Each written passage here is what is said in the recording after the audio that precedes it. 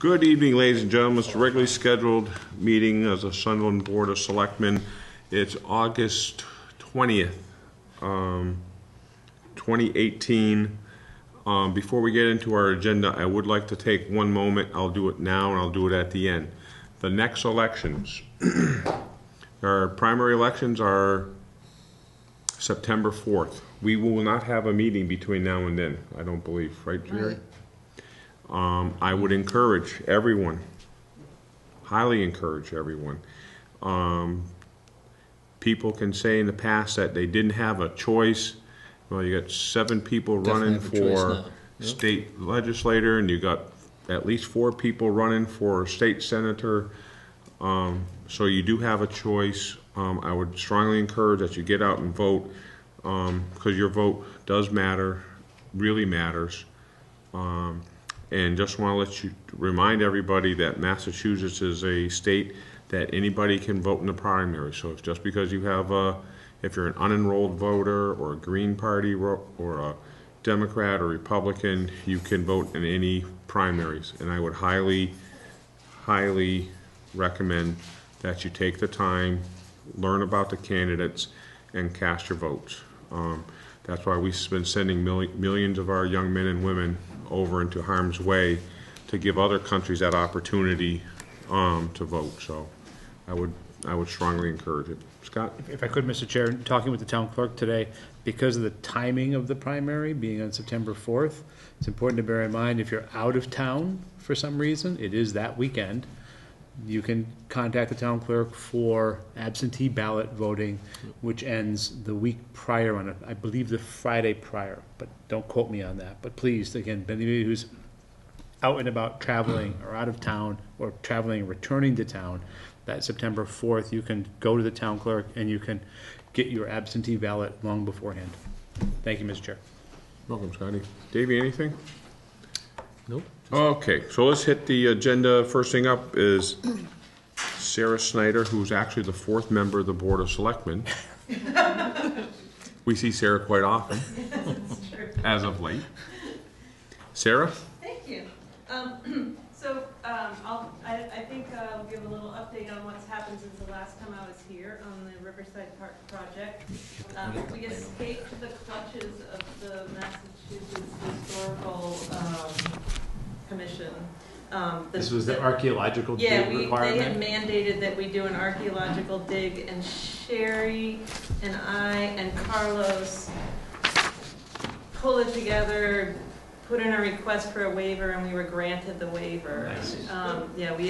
What we had to do is take the trees and the picnic tables out of the plan, but they didn't really fit in the budget anyway. Mm-hmm. And we're hoping that over time people will be donating memorial trees to the park, and the trees will come in over time. But we're very happy because that would have potentially really delayed the project.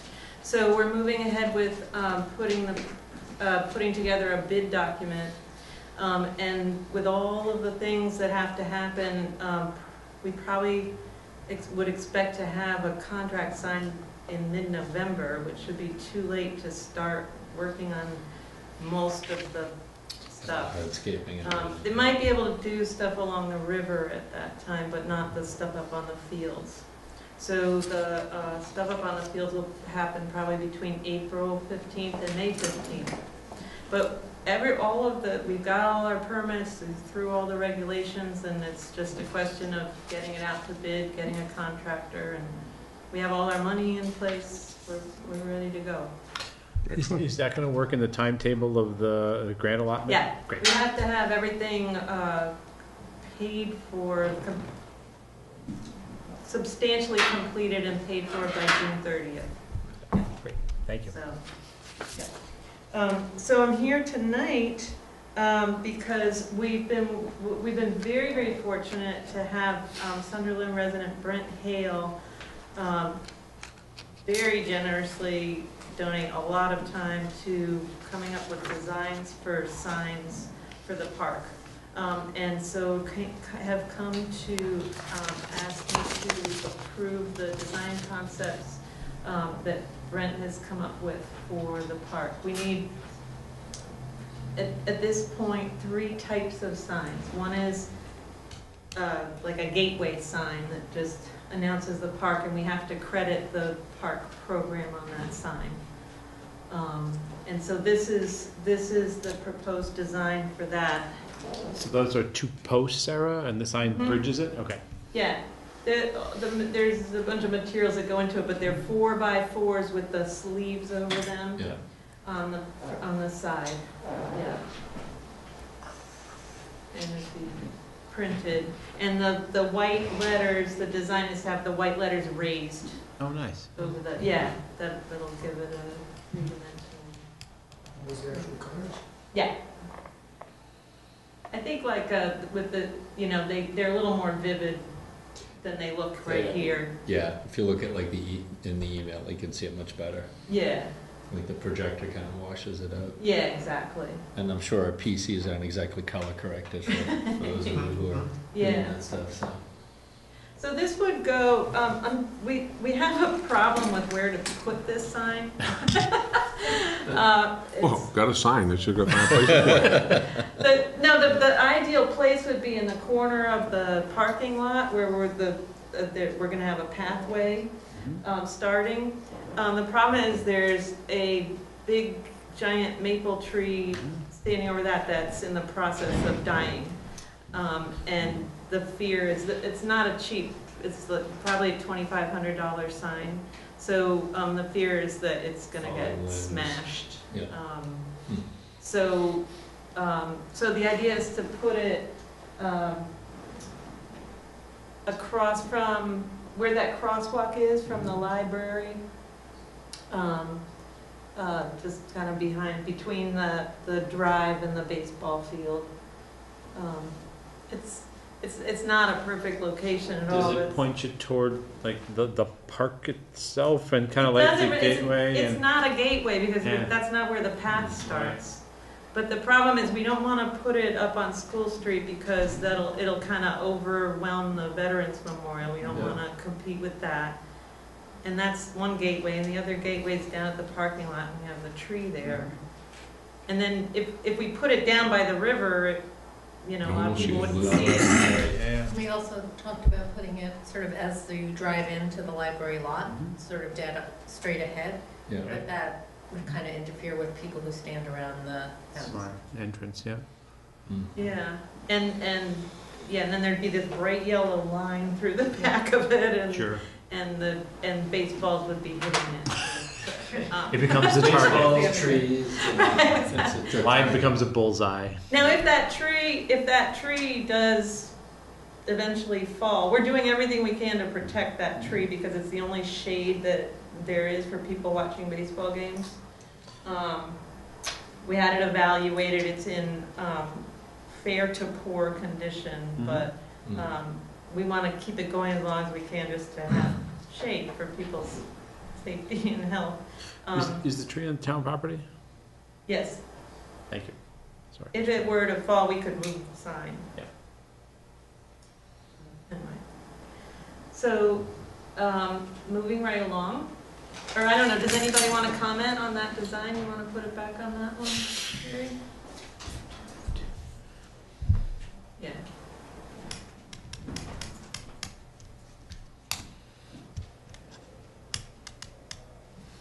No, go ahead. Okay. And then we're gonna have along the path 3 interpretive signs. One's gonna be about Mount Sugarloaf, one's gonna be about the river, and one's gonna be about the land.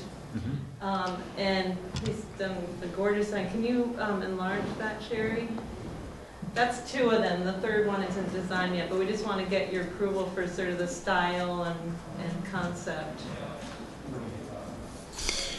On Mount Sugarloaf, are you going to have the Native American folklore about? Yeah. Cool. See there, it says, according to Native American legend, the 2 peaks of Mount Sugarloaf represented a giant beaver, and he even put the shadow of the beaver's head there, you see? Excellent. Yeah. And then you got the peregrine falcon. I think he did a beautiful job on it. Yeah, so that's, And we say why it's called Sugar Loaf. And, there's a little note about what kind of rock it is and. When we walked that path, I think one of the reasons for the long, kind of narrow sign was it was kind of sat gently in the landscape as you went, so there was some information, but it didn't overtake it out. Yeah, it'll be kind of low, so it doesn't block the view, and kids can see it. And that horizontal shape kind of matches the shape of the mountain and the shape of the bridge. Yep, So very kind nice. of, yeah. If I could, Mr. Chair.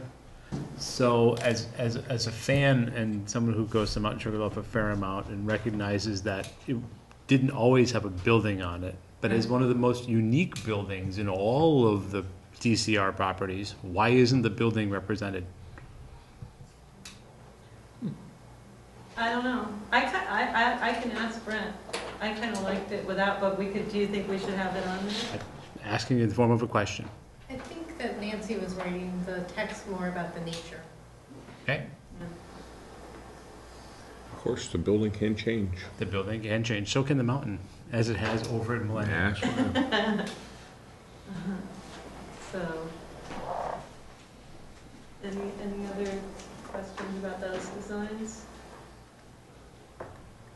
And there'll be one more that talks about the land, the Native American woman who sold it to the settlers of the town, and the Lake Hitchcock that used to be underwater, and why our farmland is so fertile.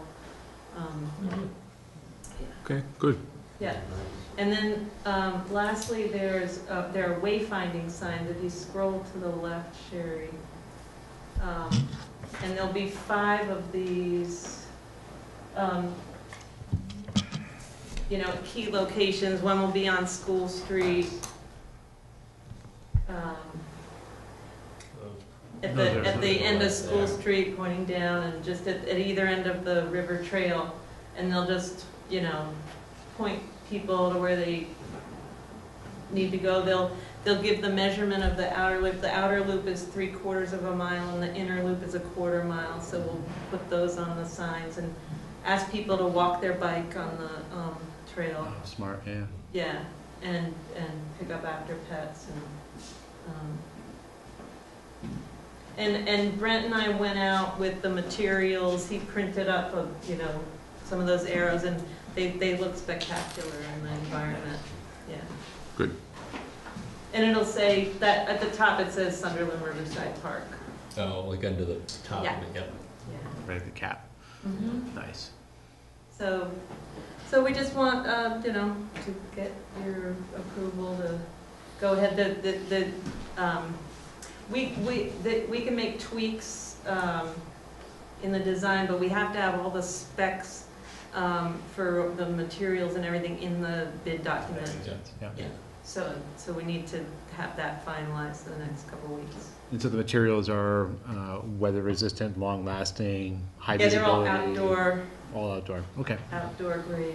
Yeah, with some of the specs on there, yeah.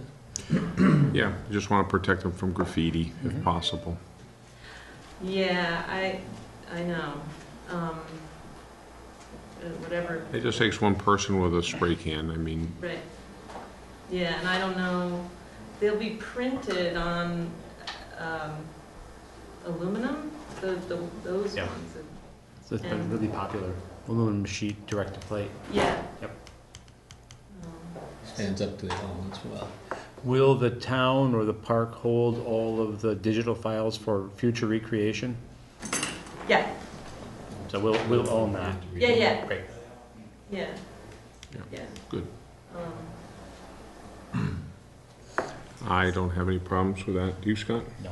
David? Fabulous branding job. Yeah. Thank you.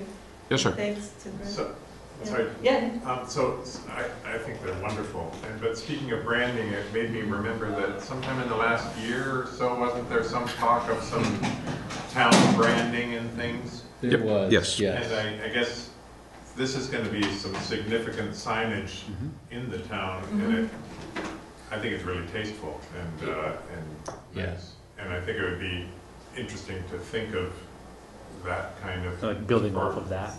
Possibly. I mean, Yes. if nothing else has been done, it would be a shame to have a lot of little. Now, to your point, Hodgepodge this is stuff a going on. much better direction than That's very the previous. I'll tasteful. just leave it at that, yeah. Yeah, I did want to ask that, you know, we did go through a branding project with a consultant. We got a grant, but we had no choice in what consultant we got. And it didn't, the consultant we got didn't end up being a good fit. And we kind of abandoned that project. But I just wanted to make sure whatever, because I know he came and you have to just, you know, kind of go through the motions of accepting a design. But I want to make sure that doesn't go down in the records as our official design, that other one. Right. Because Oh, the minutes of the Board of Selectmen reflect a positive vote for a particular design.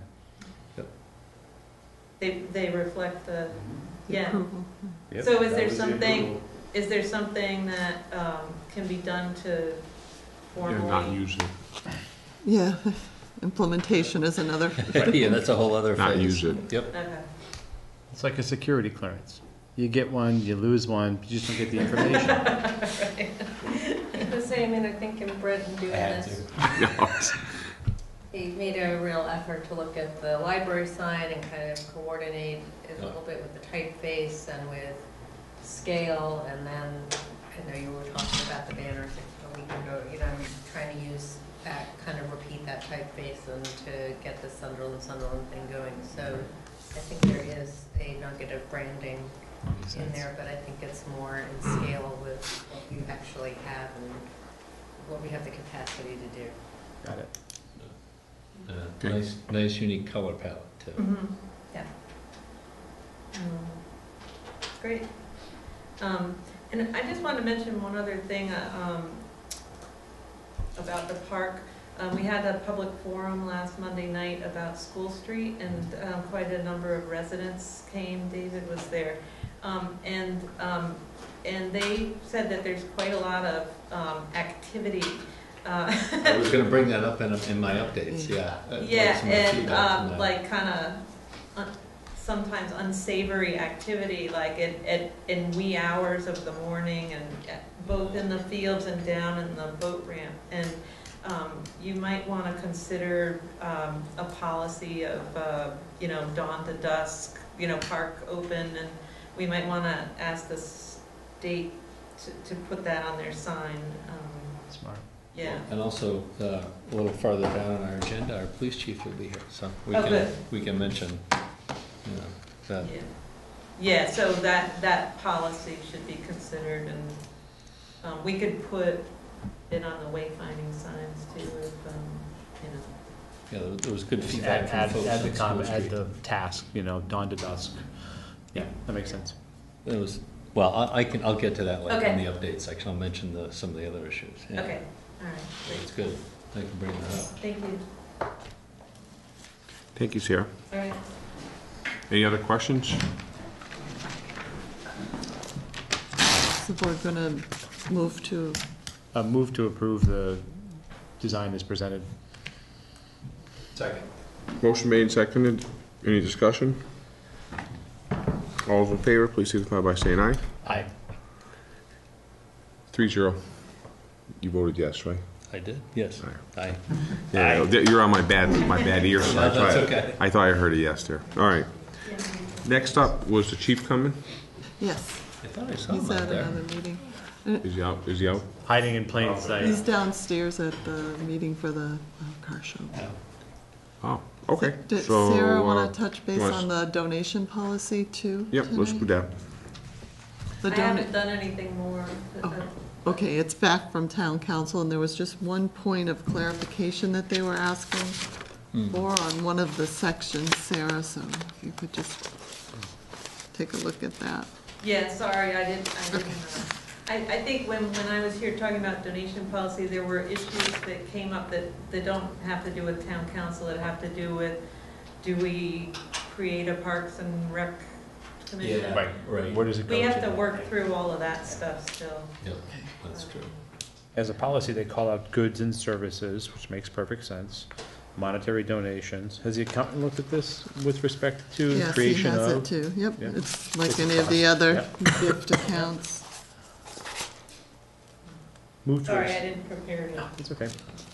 Move to accept town council's adoption or recommendations on Riverside Park donation policy. Second. Okay, we have a motion made, second, to accept the provisions of the donation policy for the Riverside Park. There any other discussion? No. Okay, all those in favor signify by saying aye, please. Aye. Mark, 3-0. No chief yet? All right. We'll talk about aggregate agreements for electrical. Does anybody want to speak on that? Want to start? Sure. Okay, we'll go front to back. Okay. The idea of aggregation is fine. I understand, Aaron's made it clear, some of the things that he wants to accomplish throughout aggregation. I get why. My problem is the lack of an opt-in option at the beginning of it. You guys had your meeting in June, and talked about it. David used the phrase negative consent. And that means without consent, no consent. And that's the problem. No matter how much education you do, people will be defaulted into this program. You really should do it with an affirmation. Make the pitch, sell it, do the education, and have people opt in. That way you know that people are in it because they want to be in it.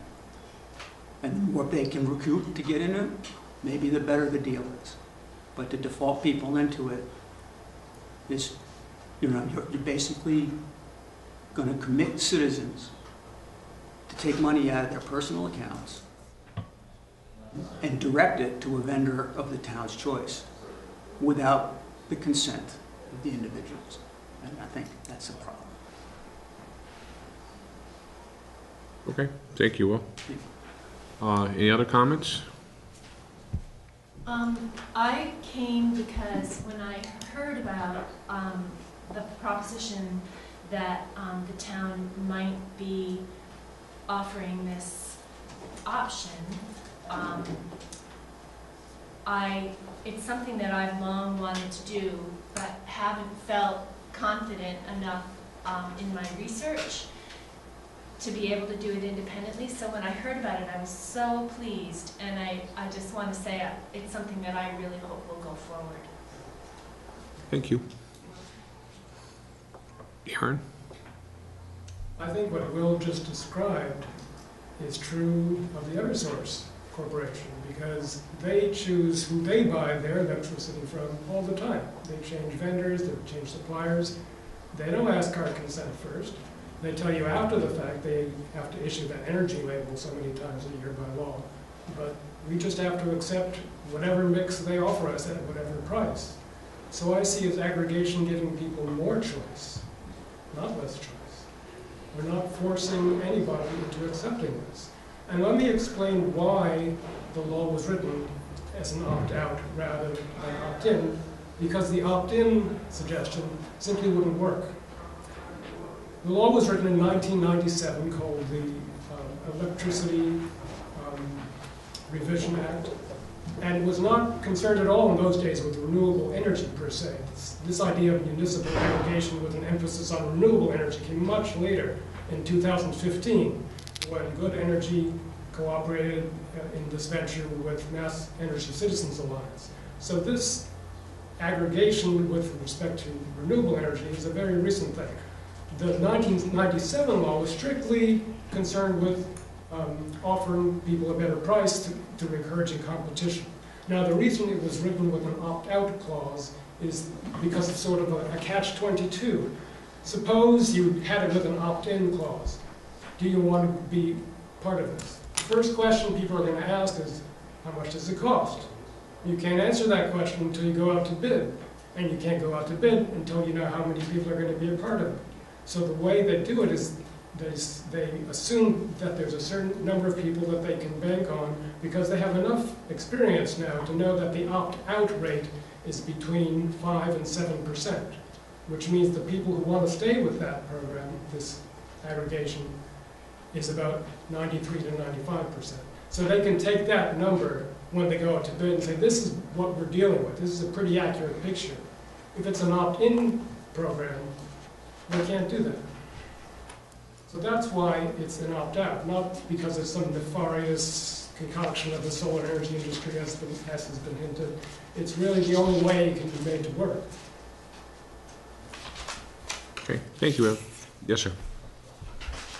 I have been thinking about this whole issue. I actually support the current opt-out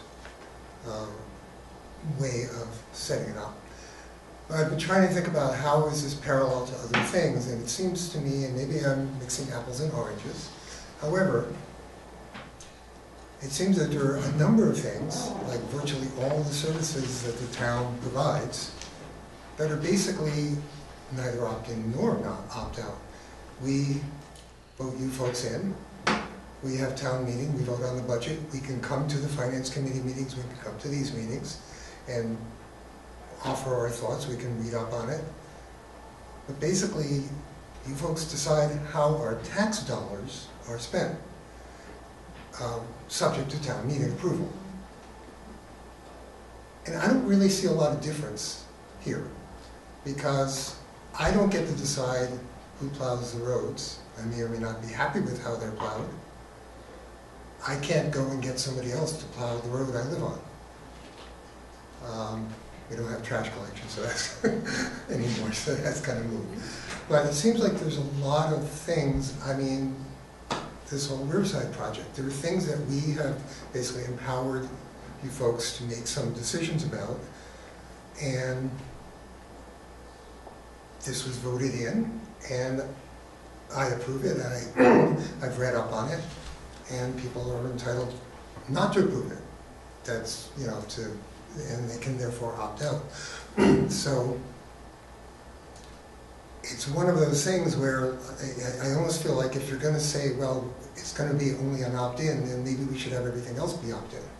So maybe we won't get to have the road plowed in front of my house if I decide I want that vendor. And what about fire services and police services? I'm still giving that money. I mean, it's going to Eversource or some other company that's either private or not, could be public. And my tax dollars are similarly going to private or public. So to me, it's like my money's going somewhere.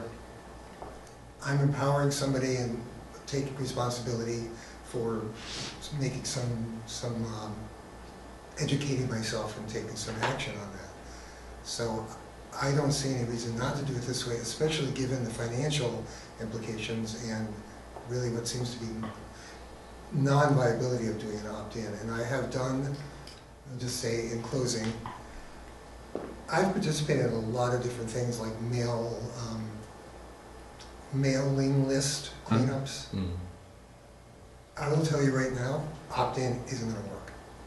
I totally agree. It just, people don't take the time. I don't take the time. I'm asked, do I want to be on such and such a list? It's like, I delete the email half the time until they start sending me annoying messages. People aren't going to take the time to research it and do that. It's kind of by default saying it's not going to happen, or it's certainly not going to be advantageous because there'll be so few people that we won't be able to negotiate a good deal. So I don't want to sacrifice that either. Thank you. Lauren? Thank you. So I would say in general, I am in favor of trying to go with a electrical provider that's doing more renewables. I'm definitely lean in that direction. But in general, I sort of feel like, you know, when I go to buy heating oil for my house, right, I can choose who I'm going to buy it from, and I make my own decision. But for electricity, it seems to me, we've all been assigned to Eversource. And ever since deregulation, we have an opportunity to opt out and go to a different provider. But none of us had a chance, none of us had the opportunity to opt into Eversource. We're given them. So I'm really not sure what the difference is in terms of, so I just wanted to clarify, if I've already opted out to another provider, am I also going to be? No, Okay, so people who already have opted out aren't included in the aggregation. that's correct. It's And only people the who default have provider. Eversource, You can Who've been choose to assigned. go ahead later. who've been assigned to Eversource, Yeah.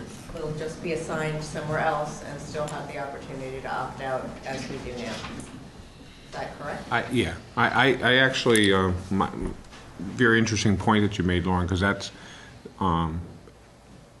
there are certain things that cause a lot of discussion and thought. And that's one of the things, when they did the deregulation, we were put into an opt-out program. And if you didn't pick one of the other sources, you got stuck with Northeast Utilities or Western Mass Electric or whoever it was at that time. So that decision was made by our state government. So it wasn't made by town, and they didn't give us any Eversource, who we're all got assigned to, if you didn't choose someone else, didn't give us any options to look at how we wanted our energy provided. So after thinking about it, I agree with what you said. To me, now you have the option, if you choose to stay in the program, you can communicate with the Board of Selectmen, because we're going to have to sit down with our aggregation company, and we're going to have to choose how we're going to want our makeup of, maybe we want to keep jobs local, or maybe we want, the people, when they come in, and then if the residents of town of Sunderland don't want to have that fee, then they can move on. They can go choose another choice. I've always had a tough time when we buy our electricity for the town. We get some pretty good deals. We do. We get really good deals because we're in a municipality and we use a lot more than the average household. We can't pass those savings on to when we buy diesel fuel, we buy our gas, heating oil. We go out, and a lot of times we go out with county bids, so we were able to save money or when we buy sand and salt, we do it by county bid, so we're able to save money because we're pooling our resources. Ever since deregulation, I've found the whole system to be so confusing, and I actually called Margaret, I think, when it started, and I said, maybe there's even a service we could provide, sort of saying who are the legitimate providers, because, does everyone get, 20 calls a week about electrical service? And you don't even know, and it turns out there's, you can go to the website and there's a list of the legitimate providers, but it's not easy to sort through. So there is an option now to choose your, not the transmission, but who supplies your electricity. That's not changing. Right. The only thing that's being changed. That's an option now. Yeah, the only thing that's being changed. The only thing that's being changed, instead of opting into Eversource, you're opting into the town's program. That's the only difference. You're being co-opted into the town's program. That's the only difference, though. That's a big difference. How? Yeah. So they're saying now you're going to go to Eversource. Right. Why is it better to put it into a public-owned utility that's guaranteed a profit versus something that's going to do better, that may do better for all the residents? Give you cheaper rates, and you have more of a say on where your energy is being bought. What's the difference? Because you're co-opting people into it rather than having it be voluntary. Hasn't already been? Isn't that way now? Actually, what you're trying to do is to provide a service to the town that's extra governmental. Okay, to get to what he was saying earlier, We form a town government to provide fundamental services that are, in the intent of which is to actually protect our property and our way of life. Public safety, the roads, all of that, right? That's the idea of government. When government starts to get involved in private transactions, the bill comes to me, the check is written in my name. It's got nothing to do with the town. If the town wants to provide an opportunity to compete in the private market, make it voluntary, not co-optive. Isn't the state, doesn't this, and this is, I hope that you understand, for me it's a discussion. Right. And this is what I've been trying to, on my journey through Alaska, I had a lot of time to think. Yeah, I bet. But when you think about it, well, what's right now, regulators said, okay, and regulators said you will be assigned to Eversource, a for-profit company. What's the difference now in saying it, instead of Eversource, it's ABC? Why isn't it ABC Electrical Company?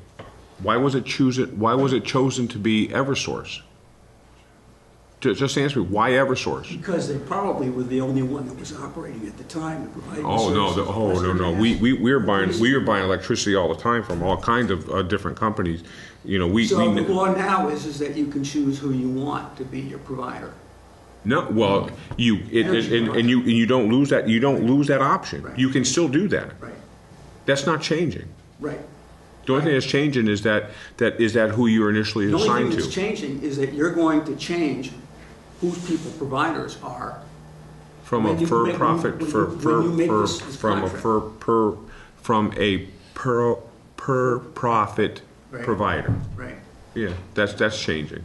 Yeah. That was assigned by state government, and we all trust state government to do its best because we talk to our state legislators every day. And our governor, I mean, I talk to Charlie every day. Who was Speaker of the House when this bill was passed in 1997? I have no I idea. think it was Tom Finneran. He ended up in jail. You know. Well, So there you go. Every one of them, right? I'm just I agree with what you know. What my biggest problems and why, and I think I expressed this to Aaron. I think my biggest problem as a selectman is that XYZ, my neighbor XYZ, picks up his bill and goes, "What the hell are the selectmen doing now? Picking my energy provider." And that was my biggest concern. It really was. But when I really thought about it, I says, okay, so now we're assigned to Eversource.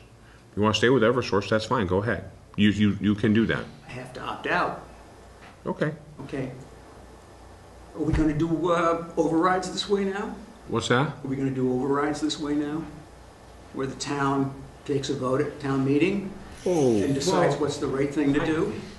And then if you don't like it, you can come to the election and opt out. Vote no. That's not an option, though. No, it's not an option, but that's the analogy to what you're proposing. That You guys had this conversation in June about doing the right thing.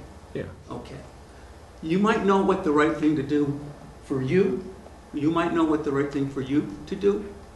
But you shouldn't be making decisions what the right thing for Agreed. everyone else to do, and then put us in a position where we have to opt out. Okay. Okay? Yes, ma'am. Is the, I didn't live here back in the day when people went from septic tanks to town sewer and from private wells to town water. Was that an opt-out situation, opt-in? No. Would you have any choice at all? I mean, you live on a street where there's town water and town septic, that's a given, right? You don't have a choice. Yes, ma'am. And so that is done presumably with community health in mind. Community, it's an aggregate benefit for everybody to have this Absolutely. situation handled by the town, to have the water handled by the town, and I don't really see a difference myself. It doesn't seem to me to be a problem. Scott? Well, I would, if I could, And Mr. Chair. everyone's telling me what to do. Understood, thank you. So I thought there was a really helpful flow chart that came from our town council. And the first step was obtain legislative vote, which in this town is open town meeting. Begin consultation with DOER is the next step. Prepare aggregation plan and conduct feasibility study, which is a step that we're currently at. The step after that is review and approval of plan by citizens, submit to DPU. Issue requests for proposals, negotiate, award, and enter into contract with supplier. That's the flow chart that the statute allows the Board of Selectmen to do. The legislative body that's annual town meeting allows for, by vote, the town elected officials or appointees thereof to negotiate contracts.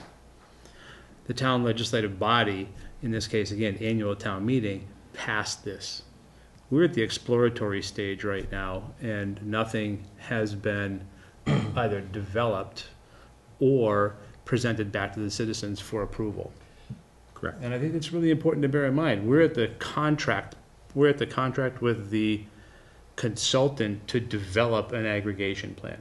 Conceptually, I tend to be a little more, conceptually I tend to walk a little along Will's path with respect to how much we actually go forward with local, municipal, state municipal, federal municipal, removing choice from an individual citizen. That said, we sitting at the table right now have been charged by annual town meeting, the legislative body, to explore this. That's the exploration phase that we're at right now. Without anything to present, we're talking about the concept of government interference. As far as I'm concerned, with an open town meeting form of government, that was the spot to stop this. And it passed. Very strongly. Well, regardless, it passed. It could have passed by one vote. We have, as elected officials, been warned by the community to explore this. Now, if it all turns to pot, we don't have to accept anything, right? We're also the people who signed the contract, or a future board.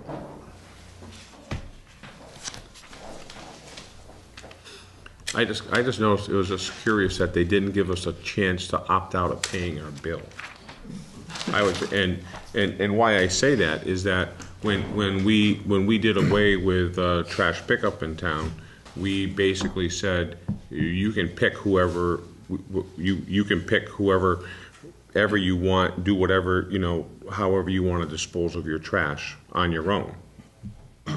I would use that more as an analogy more similar to this than town meeting vote that you agree or disagree with, or an override vote.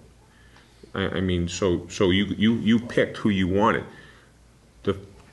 Now, just for argument's sake, the legislation that created the allowed you to pick whoever you're going to use to be your electric supplier.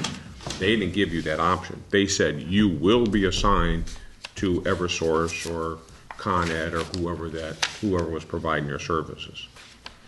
And I guess they just saying that you have to pay for your electricity. So, yes, sir. Scott, I'd like I didn't identify myself. I'm not supposed to. I'm Gary Johnson, live in Falls Road. Hey, Gary. Okay. The stage, there are like 5 stages or something in this process. Exactly. Yeah. So the stage after this is, could you just? Sure. So yeah, it's a really good question. So legislative vote, as described by the attorneys in our town, is town meeting. Right. An article passes town meeting, and then it moves past town meeting, and it lands to this table. The next piece is to find the consultant to begin the development of an aggregation plan. That's the actual stage that we're at right now. That's the discussion point. After that aggregation plan is developed, it's not approved by this body. The contract for developing the aggregation plan is approved by this body. The aggregation plan then goes out for citizen approval and DPU approval. That's the state side.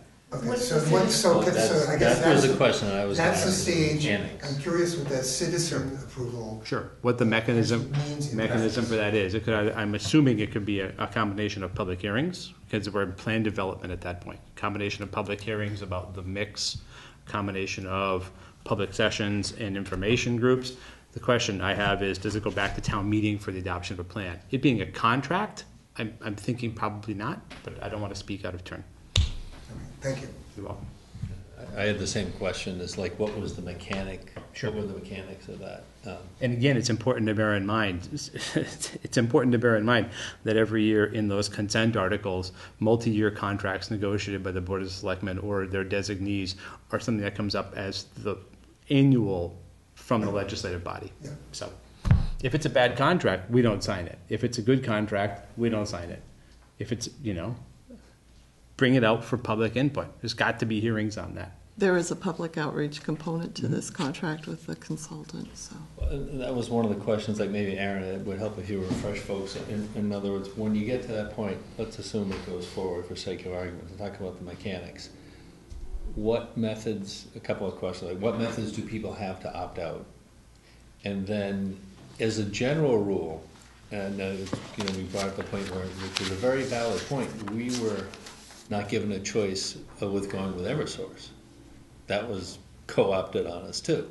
And it's also a corporate, a government-sanctioned monopoly, basically. I mean, it's not like I can go out and pick a new electricity supplier unless I get solar panels or some other thing. If I could, Mr. Chair, and David, I'll take Yeah, particular no, it's okay. exception. Yeah. There are DPU hearings every single month. Yeah. And the question is, what level of public participation are there in those versus vested interest in Right. those? So to think that it happens in the dark vacuum of a closet in a hearing room, it probably does because nobody shows up. Right. But at least it's a public hearing. Right, And they do have them. we're afforded, and we have to afford by statute that same input. I've been to a handful of Department of Public Utility hearings. They're not well attended. Yeah, good bet. When this assignment that you're talking about happened, before then, the utilities were basically a monopoly. Yeah, they were from reactor to They light were, bulb. they were government regulated. Their rate structure was set by a public utility commission. They had to go in for hearings to apply for it. When you had a transition from a time when there truly was no choice to a time when it was being deregulated, you were defaulted basically to who you had before, right? That's how that evolved. That's the way, I mean, it's been a while, and I hadn't thought about it the way you brought it up.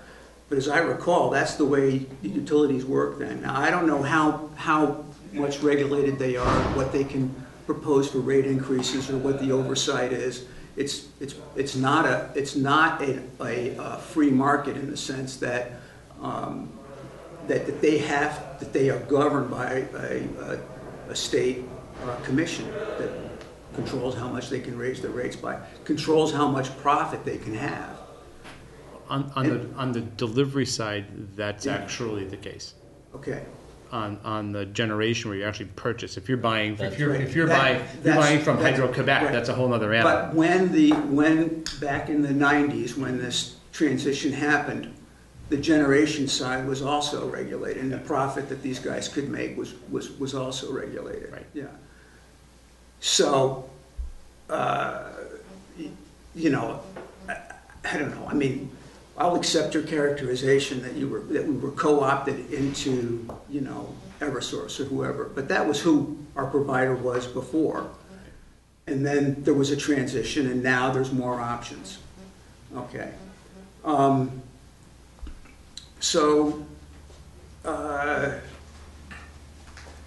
You want to get in, you're contemplating getting into this energy business on behalf of the town, providing the town an option, a competitive option. The town at town meeting Right, has asked the Board of Selectmen Is to authorized you to investigate. right, right. Yes. right. When this all started, I would have said to the Energy Committee that this is a great idea, but I'm not going to use the position of the select board to make choices for people and force them to co-opt or force them to opt out. I would never consider telling you and Mary Ellen who you're going to have for a provider. I have too much respect for you. I would say, here's the idea. Let's go for it. If you had done that at town meeting, you would have had 80 people sign up right there. You know, because it passed overwhelmingly. But instead, we're going this route. And Well, this is the only route that's allowed. that's, I'm sorry, I interrupted. Go ahead. No, but I apologize for interrupting you, but this aggregation, the way we're looking, the only way that's allowed, unless I'm missing something, is through this opt-out process. And I know, in the same reason that probably Eversource or Western Mass Electric at the time wasn't adversely affected, or they didn't lobby against it when they did the bills, because when you have to opt out, as you know, most people don't take the time or effort to look into how they spend their money for a service like that. Mm-hmm. I mean. So if I could, Mr. Chair, Yeah. I'm not one to advocate for any particular company, but I've worked with the local utilities for all of my professional career. It's not the same company. It's a company of less than 3,000 employees. It used to be 30,000 employees. It's a whole nother animal. company? Eversource. Eversource. It's a whole nother animal than it was. Anybody who's tried to deal with customer service, again, I'm not throwing them under the bus, but they've felt that pain of deregulation. It's another animal altogether. They're regulated to a delivery company. That's right. And it's not Seabrook to my light bulb anymore. Can I address just that point? My understanding is that first of all, the only thing that's going to change if aggregation gets accepted is just that supply line. That's correct. It's And not the delivery Eversource charges. does not keep that money. Correct. It pass that on to whoever they purchase the energy from, whether it's a Correct. coal plant or a gas plant or a nuclear plant, whatever. It's just a pass-through. Mm-hmm. And so what we're doing here with aggregation is having some degree of choice where that pass-through goes. Because right now, it's just Eversource that decides that for us. Mm-hmm. Now we're just asking the selectmen to decide that in Can- their judgment. Frankly, the public to decide it. It's a public input and a public plan. It's not. Public input, but you, the ones that are going to Sign a contract. say yes or no, Right. with the input of the public. Right. So Eversource has been making that decision for us all along, where that power comes from. And now we're saying, let's have a little bit more public input and choice and control over that. Excellent. And we still don't have any control over how it's delivered. Right, but Because the they control the transmission power lines, is, because we're not That's- asking for you- it. And that's where they make their money. You still That's- need wires. That's the money that stays with Eversource, all those other charges besides the the supply. infrastructure. And we don't get to opt out of that, No. even if we choose another supplier. No, We had to buy all of our streetlights back to put streetlights up. Oh, and trust me. Infrastructure. And now people call us about like streetlights being out. Right. Yes. It's just another level of service that I don't know if I don't, if we had to do, I mean, it was easy not having streetlights because they just called the electric light company and the electric light company took care about it. Now they call the town, hey, we got a streetlight out. And Well, soon to be in the form of service and repair. Right. right, and we have to service and repair them now. Right. And it's important to bear in mind that model was the original model that's still in service in Westfield, Holyoke, South Hadley, Chicopee, Lawrence, Lowell, where they have municipal electric light departments. That model was the original model. That has not changed. And hopefully we'll be able to offer a better product than what's been done. I mean, Hopefully lower maintenance. and Right. everything. I don't have a problem with that aspect know. of it. That's not the issue. It's again, I hate to sound like a broken record, but I mean, I could read you quotes from Madison and Locke. I get the philosophical Okay? standpoint. All right. Yep. The other thing is to do the right thing. Aaron said at the June meeting that we're going to make it a little bit easier for people to do the right thing and a little bit harder for people to do the wrong thing. I don't know if you remember that. Okay. It's not up to the Energy Committee, it's not up to the Select Board to determine what the right thing for me to do is. There's any number of reasons why somebody might want to stay with Eversource. Okay, they might work for them. They might have a family member that works for them. They might have their pension from them. Hold their You know, stock. there's a whole bunch of factors that are involved. The other thing is that this idea that that renewables is the solution to all of our problems.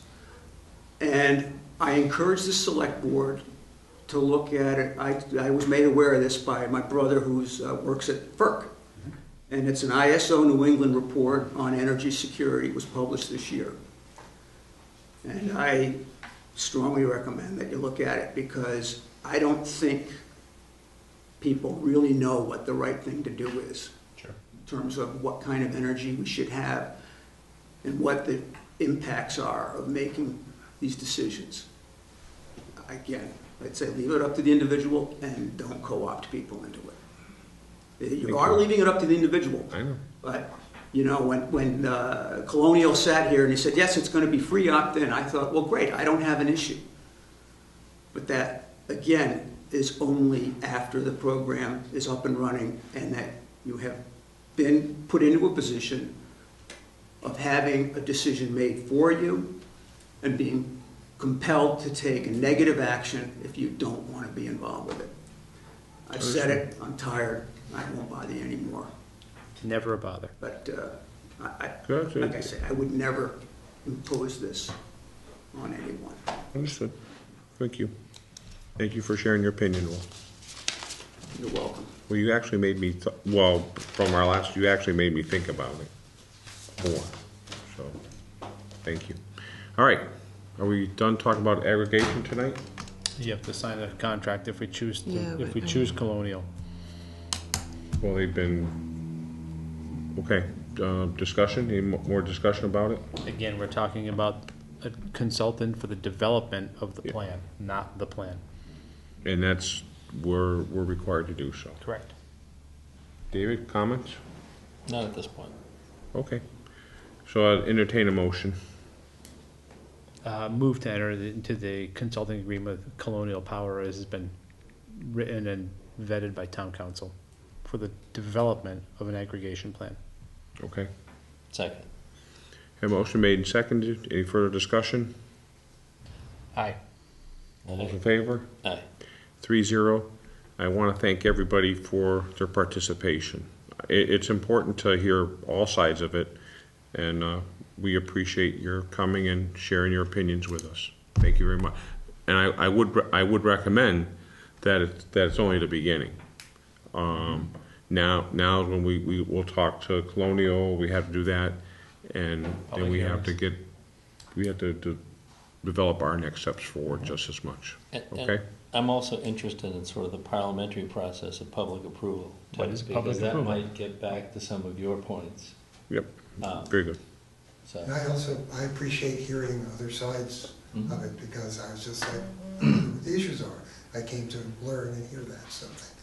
well, you know, I wish maybe somebody should send a copy of this recording to certain people in a city south of here, because I think it's important that they see that it's actually okay to debate with other people, and just because other people have different opinions doesn't make them communists, anti-Americans. I could go on and on, you know. I mean, this is what it's all about. If I could- Yeah, go ahead, Scotty. I was going to say that I appreciate the fact that there are more individual citizens here tonight talking about this that actually vote on the school budgets when it comes budget season. And the room's full of budget people. And that affects 68% of your tax dollars. And just to finish up. I don't mean that with any snark. I mean, people actually came out. I think that's a good thing. That is a good thing. Just so you know, I've talked to, the three of us belong to the Franklin County Selectmen's Association, where selectmen get together and we talk about stuff. We talk about rural development and economic development and all kinds of good stuff. But I've talked to some of the fellow selectmen that towns have voted on it, and not one selectman thinks, well, I wouldn't say one, but many selectmen have just the same concerns that Will has expressed. It's not an, your position is well taken, Will. And there's a lot of people that think that way. So I want to say thank you for coming and voicing your opinions, on both sides. We appreciate it. Thank you. Next up, and the police officers are in the back of the room, so Chief, you want to come up forward, please? With your cadre of... With your backup. Your backup, Chief? I notice you never pick any small guys, Chief, as your officers. You guys did that. Right. A small guy with a big pen. So next we have our Chief of Police, Eric DeMetropoulos, Sunderland resident, Chief Eric DeMetropoulos. And Chief is going to be bringing forward the names of some part-time police officer appointments. It started maybe 10, 15 years ago where we asked the chief at the time to bring his appointment prospects to the board so that people, because we do have TV, get an opportunity to see you guys outside of your blues or browns or blacks or whatever color we're wearing on any particular day. That show that you guys are just normal people for the most part. Well, come on, it was a qualified statement. Yeah, well, how many people want to work from 11 at night to 7 in the morning, Saturdays, Sundays, holidays, and it's strange to want to do that. But anyways, so Chief, your recommendations? Yes, sir. Well, we missed you at the last meeting, and I hope you had fun. Absolutely. Last meeting, we brought 3 names. 2 of the gentlemen are here this evening. We have Benjamin Drake.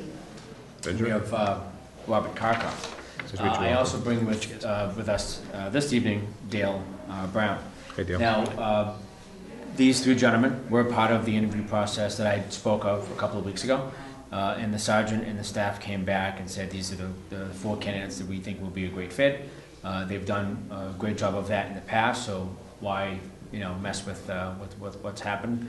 And I bring these names to you today with these 3. I know they did vote on the other 2, but we wanted to make sure that you came in. They came in and saw you as well. So with that, I deliver you these 3 gentlemen to go along with the other one that you did 2 weeks ago. The only problem, you guys, you have to understand is that you got tough shoes to follow. Most of our part-time officers get hired, scooped up after a very short period of time. Not that I want that not to happen, but I also do think there's some positives when you stay in the community for a while and get to know the people, and the people get to know you. I will say, I've said it before, I hope when you're on patrol that you're not adverse to rolling down the windows and stopping talking to guys breaking his lawn, or getting to know the people in town. I think that's we've always shared that philosophy with the chief. I believe it's okay to get to know the people in town, and who drives a gray truck, or the blue van, or what cars are on what yards. I think that's a very big thing about police, and we want you to guys get to know our community. Dale, living in the community, you know a lot of the kids. But I can just say when I was growing up, our chief of police was someone that knew all the kids. Maybe it was because we caused trouble once in a while. I'm not sure about that. I can't imagine that. Necessity rule, Mr. Chair. Is that what it's called? That's what it's called. They always got big terms for that stuff today.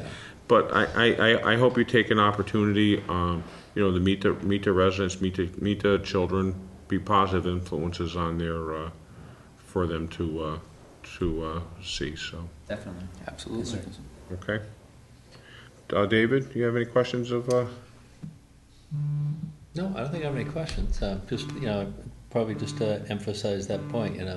I know it's a little harder as a part-time officer, but I think getting to, especially these days, the more connection you have with the community, the better. The less chances there are for misunderstandings, and it's a tough job. It's a very tough job. So, are you putting forward 4 names tonight, Chief? I'm just adding one. The other 3 I gave 2 weeks ago. Okay. But I again wanted to present all three candidates, because the Okay. other one was present that day.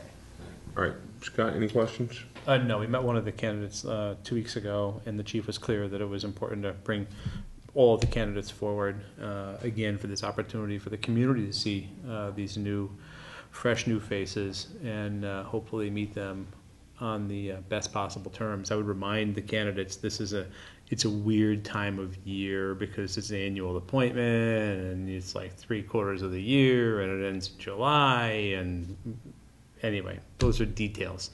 So there's only one guy in the department with a multi-year contract, and he's that one. Keep an eye on him, will you? Of course. Okay. All right, so make a motion, I'll entertain a motion. Move to appoint Mr. Brown, Mr. Drake, Mr. Moore, and is it Karkoff we did last week? No, Moran was Warren was last week. I'm sorry, Mr. Karkoff, as part-time officers as presented. And I want to thank the full-time officers for their time spent in the interview process. Appreciate it. It's a lot of work. Yeah, I tell you, it makes my job easier, so I'm Yeah. quite thankful for that. Yeah. Second. All right, I have a motion made and seconded. Any further discussion? No. Not hearing any discussion. All those in favor of the appointment of part-time officers as presented, please signify by saying aye. Aye. Aye. Gentlemen, we got a 3-0 vote, your part-time officers. Thanks very much. Motion award. Can I meet you? Thank you, guys. Hope never to see you guys. Yeah. Yeah, right. Thank you very much. Good to meet you. Thanks so much. Appreciate it. On an unrelated topic. Always great. Nice to see you. Thank you, Chief. Hope you have fun out there. Great to see you. We had a public forum, if I could, just last week about the improvements to the street, and there's been a number of, the residents brought up about sort of keeping an eye on people hanging out down here at the boat ramp, things like that. One of the things we were discussing too is putting some signage out there if we can, to say, closed from like dusk to dawn or something like that. But the residents have brought up that concern about folks hanging out, and also speed on the street apparently has, oddly enough, Has picked up? as short. Well, apparently there's been a number of complaints about people driving very fast, especially with and because we're looking at speed limit, things in the design, definitely. but like maybe a speed table or something like that. But It's the trap chief of if you build it, they will come. Well, exactly. Yeah. I mean, Got a beautiful boat. I know that, everyone's going to come that way. exactly. So, Well, and I've seen on the log a lot of the times when the officers do their site checks of either this building, the library, or the boat ramp. Yep. I have noticed a car or two, whereas before there wasn't any cars parked at the library overnight or something. So. And the librarian did mention that they're turning off the Wi-Fi now at night, so they think that was one of the issues with somebody that's parking. Hotspot, hey, I'm gonna sit here and park, So, and in and of itself, that's not bad, but, You gotta feed the animals. She's gonna take away the food. It's like leaving a bird food in a bird feeder.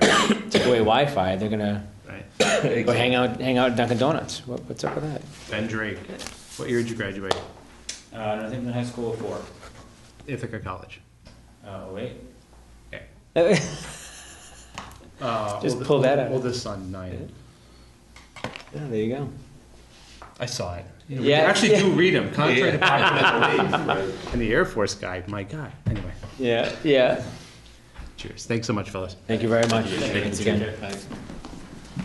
It's funny, David, that you mentioned about the Wi-Fi at the public library. Yeah. Traveling through Alaska and the Yukon. Yep.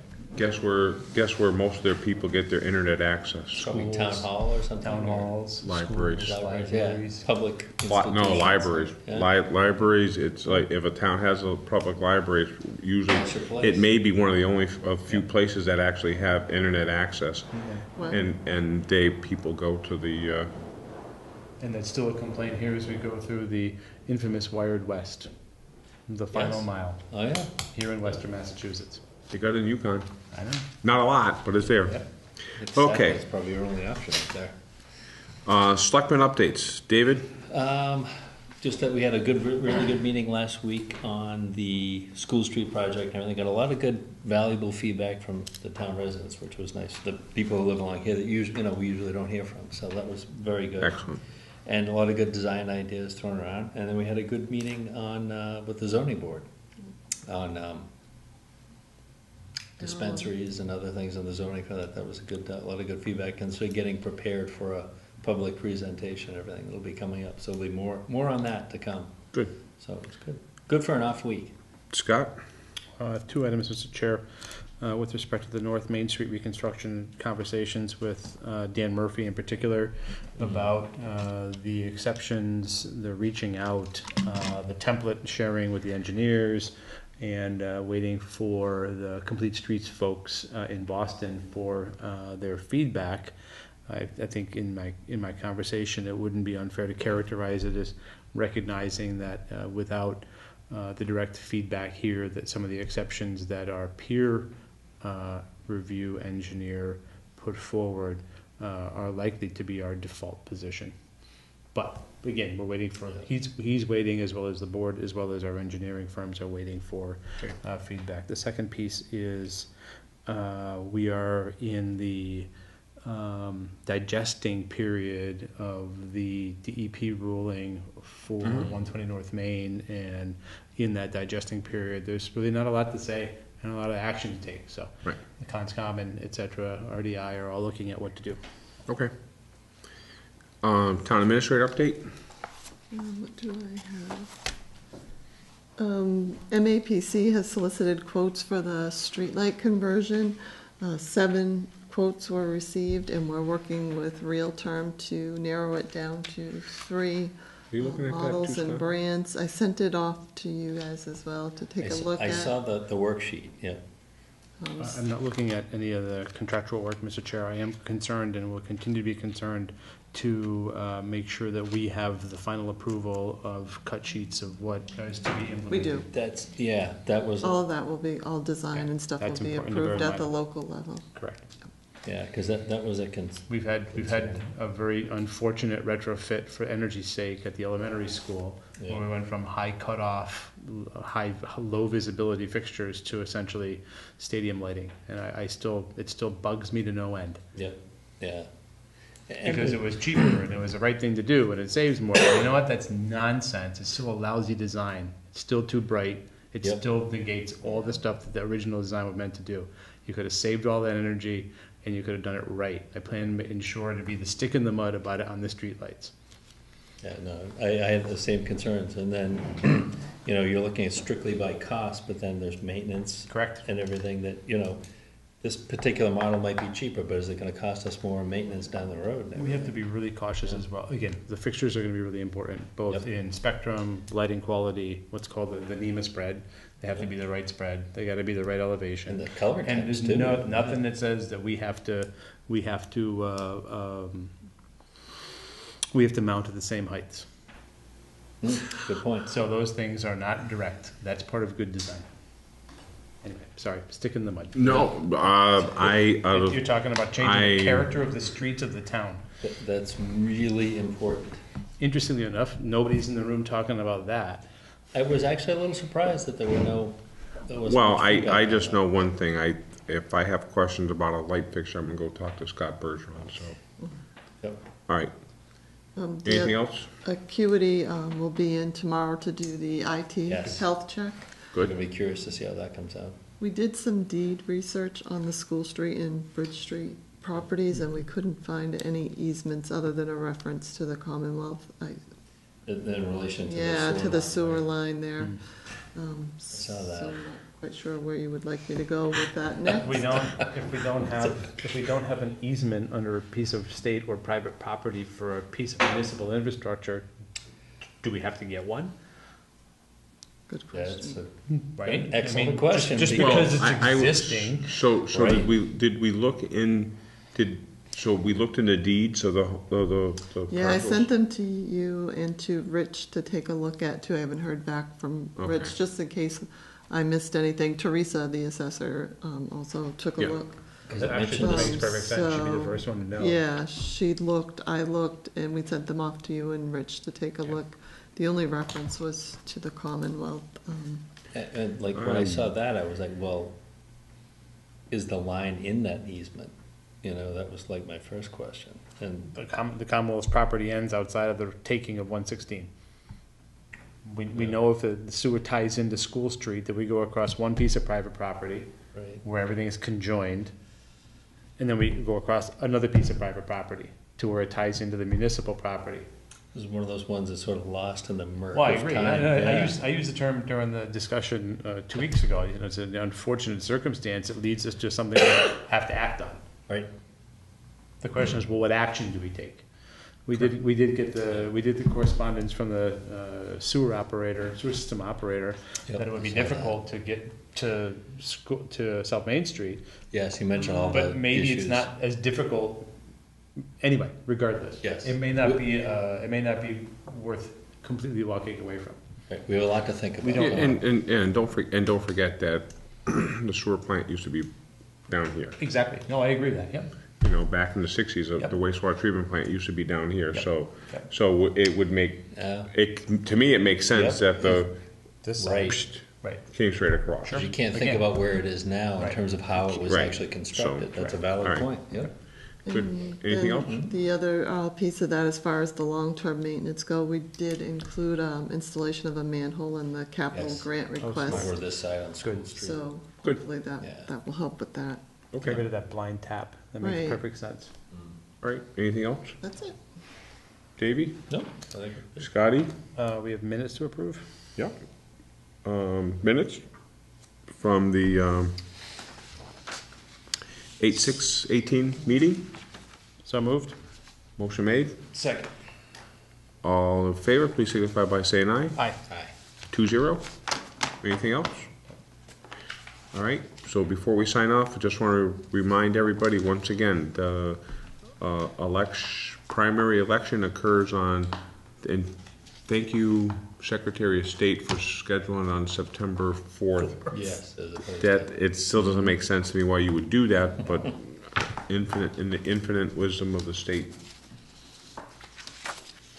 Secretary of State, that's what was chosen. So, September 4th, primary election, we have 7 candidates running for the state representative seat, and I'd like just to commend all 7 that are running. It's been a very interesting race in the fact that it's been a very above board. It hasn't been down in the gutter. Issues. So Yep. I think David alluded to that earlier about people sitting in the same room and having a difference of opinion conversation. I would say it's nice to see that we can have 7 people running for an office and we can basically stay above board. Scott? When you're done, Mr. Chairman. All right. So I just appreciate it because I think that only helps. It only helps us as voters to become. You take the hyperbole out of the discussion, and I think that's important. So where do the people stand? What are their opinions? What will they vote for? What are the past, and what they work hard on? right. So- Check out their information, their websites. I know a number of them are doing, Yeah, speaking those are all good engagements things. and things, so. Those are all good things. Yeah. Scott? If I could, Mr. Chair, as we are clearly focused on the representative seat, it's important to bear in mind there is a very, very Senate. vigorous write-in initiative Yes. on the Senate side as well. You're talking about, 4 candidates. yes. And I would just recommend that if you are voting, that you learn the process to write in a candidate, what you have to do. If you have questions, you can go online and on their websites will tell you how to do it. But if you really want to find out how to do it, call the town clerk and she'll tell you. Right. Call the town clerk and she'll let More you than know happy. exactly what you have to do. But I know writing campaigns can be difficult, they can be confusing, and I'm just glad I'm not counting votes this year. Yeah, it's not gonna be fun. Okay, anything else?